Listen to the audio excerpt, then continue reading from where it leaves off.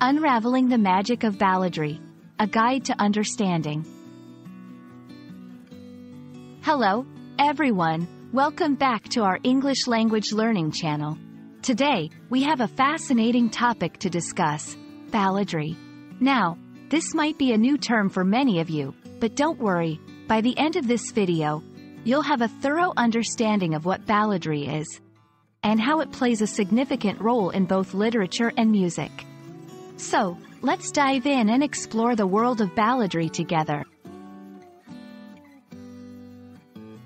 Balladry refers to the practice of telling a story through song or poetry, often characterized by its simplicity, emotional depth, and a regular rhythmical pattern. Originating from the medieval times, ballads were traditionally passed down orally, from generation to generation, making them an integral part of folk culture.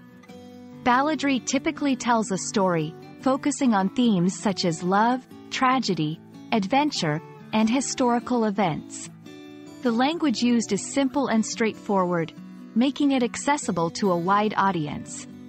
The structure of ballads is often quatrains, which means 4-line stanzas, with a rhyme scheme of a bob or ABCB. Ballads have several defining characteristics that set them apart from other forms of poetry and song. 1. Narrative structure. Ballads tell a story, with a clear beginning, middle, and end. The story is often dramatic and emotional, capturing the audience's attention. 2.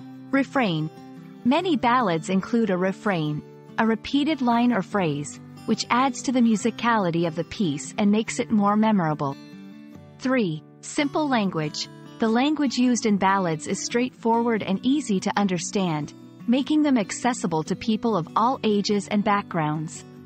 4. Regular rhythm. Ballads typically have a consistent rhythmical pattern, which gives them a song-like quality and helps to convey the emotional tone of the story. To help illustrate what balladry is, let's take a look at a couple of examples. 1.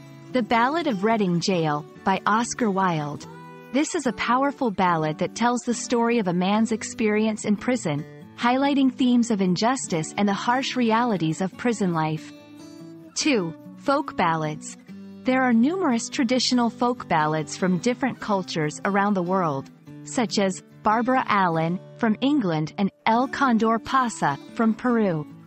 These ballads have been passed down through generations and are still enjoyed by people today. And that wraps up our exploration of balladry.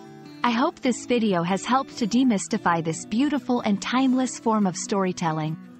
Whether in poetry or song, balladry has the power to connect us to our past, to each other, and to the deep emotions that make us human. Thanks for watching, and as always, keep learning and keep enjoying the beauty of the English language. See you next time.